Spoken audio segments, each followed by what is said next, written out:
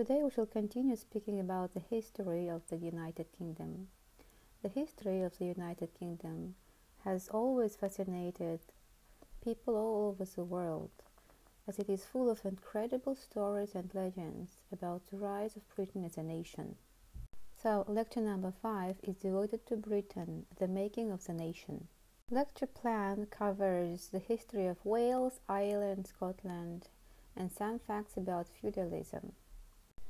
From the previous lecture, we know that in 1066, William became the King of England. William's followers in his conquest had to be rewarded. The Norman knights and barons, like the Saxon nobility they replaced, were given the land not only because they had helped to win it, but because they could help to hold it.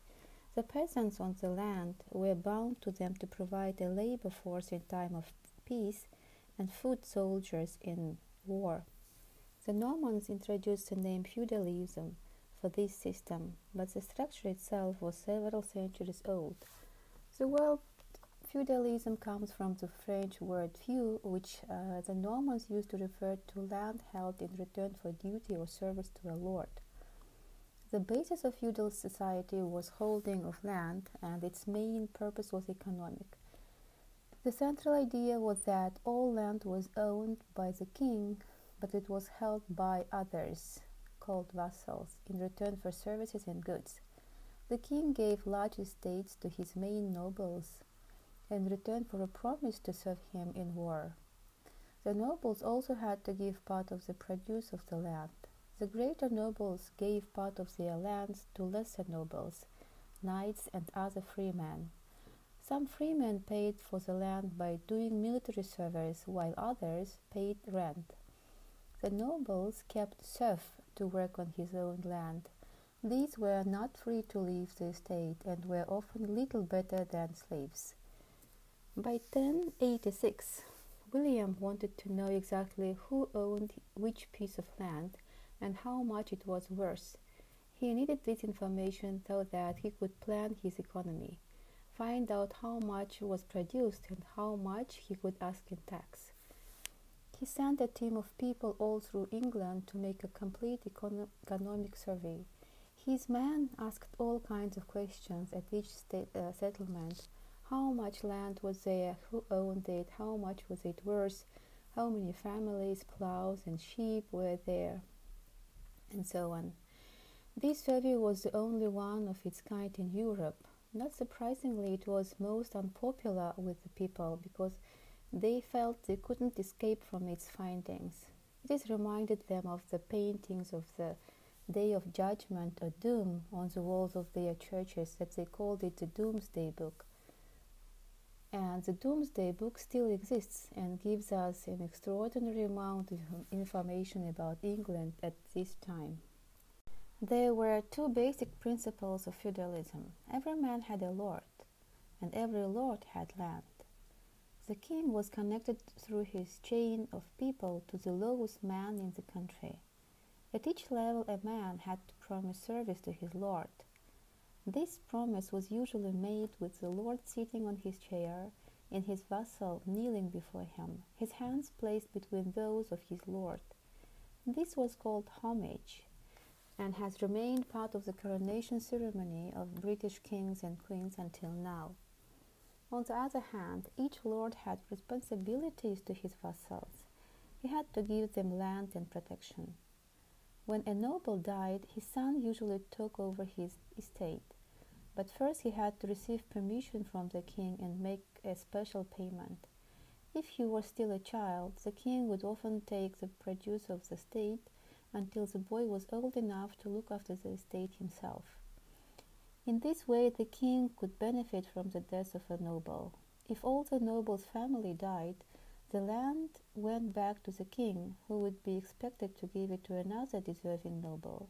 But the king often kept the land for some years, using its wealth before giving it to another noble. If the king didn't give the nobles land, they would not fight for him. Between 1066 and the mid-14th century, there were only 30 years of complete peace. So feudal duties were extremely important. the king had to make sure he had enough satisfied nobles who would be willing to fight for him. England always played the most powerful part in the history of the British Isles.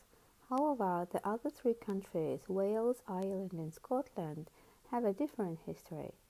Until recently, few historians looked at British history except from an English point of view.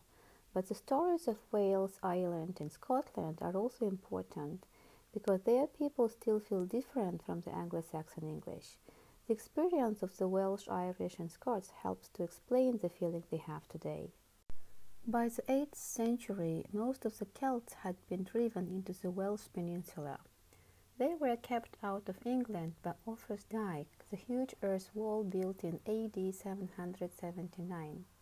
These Celts, called Welsh by the Anglo-Saxons, called themselves Cymry, fellow countrymen. Because Wales is a mountainous country, the Cymry could only live in the crowded valleys. The rest of the land was rocky and too poor for anything except keeping animals. For this reason, the population remained small. It only grew to over 500,000 in the 18th century. Life was hard, and so was the behavior of the people. Slavery was common, as it had been all through Celtic Britain. Society was based on family groupings, each of which owned one or more village or farm settlement. One by one in each group, a strong leader made himself king. These men must have been tribal chiefs to begin with, who later managed to become overlords over neighboring family groups. Each of these kings tried to conquer the others, and the idea of a high or senior king developed. The early kings traveled around their kingdoms to remind the people of their control. They traveled with their hungry followers and soldiers. The ordinary people ran away into the hills and woods when the king's men approached their village. Life was dangerous. In 1043, the king of Glamorgan died of old age. It was an unusual event because between 949 and 1066, no less than 35 Welsh rulers died violently, usually killed by a Cymry, a fellow countryman. In 1039, Gruffydd was the first Welsh king strong enough to rule over all Wales. He was also the last, and in order to remain in control, he spent almost the whole of his reign fighting his enemies.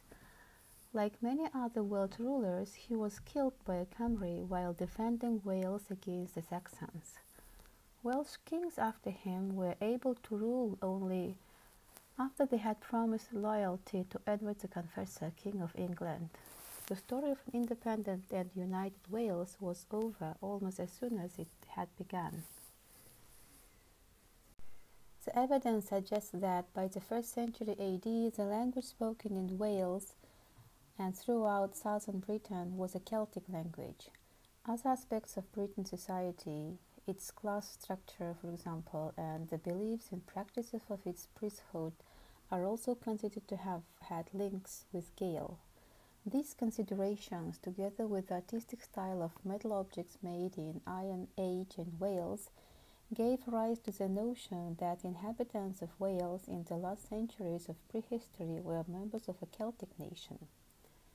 While there is no certainty about the way in which much of Britain became Celtic-speaking, the fact that it did is of central importance in the history of Wales.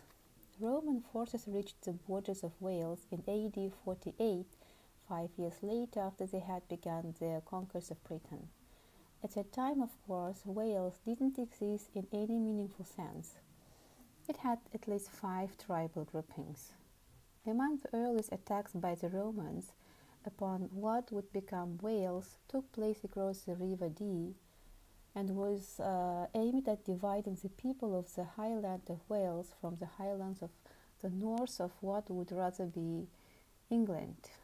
Wales was part of the Roman Empire for about 300 years. During that era, Roman habits and culture won widespread acceptance in much of the country. Unlike in most of Western Europe, the Latin of the Romans didn't replace the native language of the people in Wales. It did, however, have an impact upon it. For example, it absorbed Latin words for things like forts, rooms, and books, words which were passed on to the Welsh language. Ireland was never invaded by either the Romans or the Anglo-Saxons. It was a land of monasteries and had a flourishing Celtic culture. As in Wales, people were known by the family grouping they belonged to. Outside their tribe, they had no protection and no name of their own. They had only the name of their tribe. The kings in this tribal society were chosen by election. The idea was that the strongest man should lead. In fact, the system led to continuous challenges. 5 kingdoms grew up in Ireland: Ulster in the north, Munster in the southwest, Leinster in the southeast, Connaught in the west, with Tara as the seat of the High Kings of Ireland. Christianity came to Ireland in about AD 430. The beginning of the island history dates from that time because for the first time there were people who could write down events.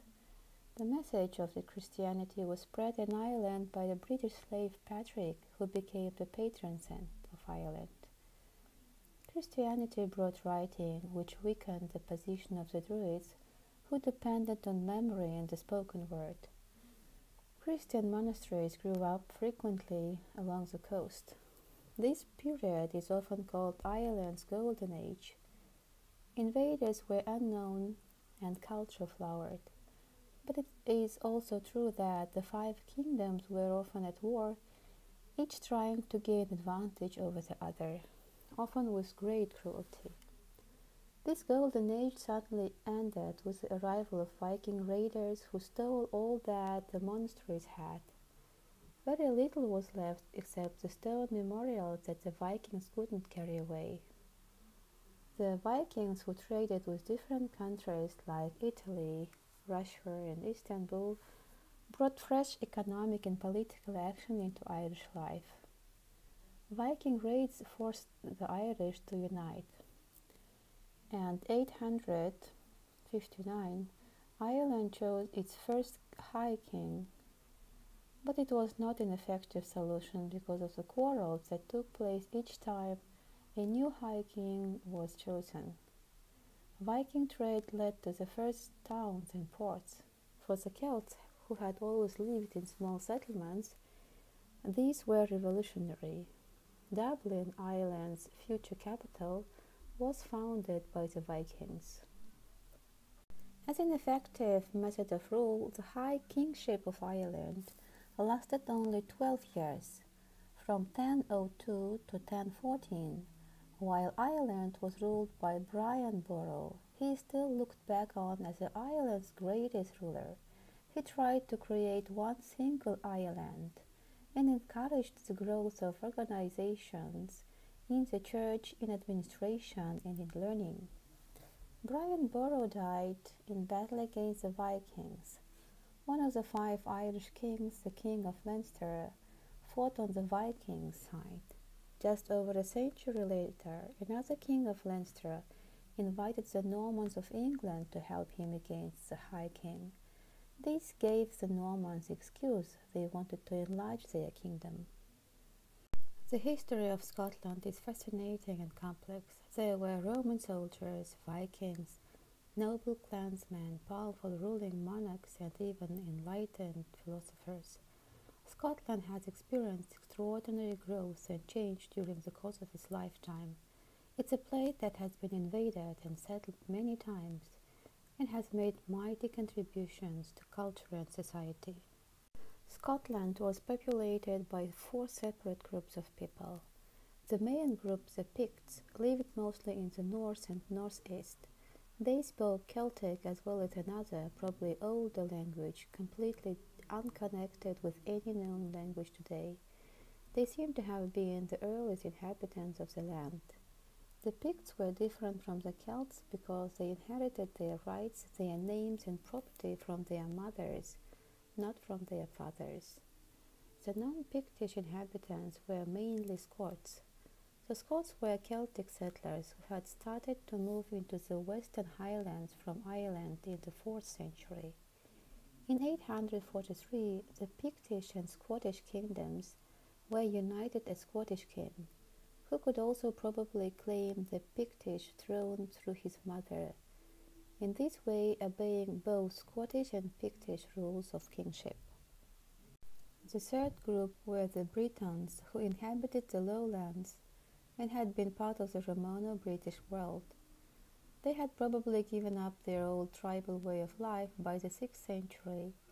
Finally, there were Angles from Northumbria who had pushed northwards into the Scottish lowlands.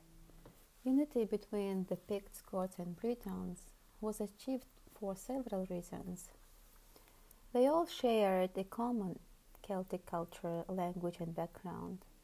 Their economy mainly depended on keeping animals. These animals were owned by the tribe as a whole, and for this reason land was also held by tribes, not by individual people. The common economic system increased their feeling of belonging to the same king of society, and the feeling of difference from the agricultural lowlands. The sense of common culture may have been increased by marriages between tribes.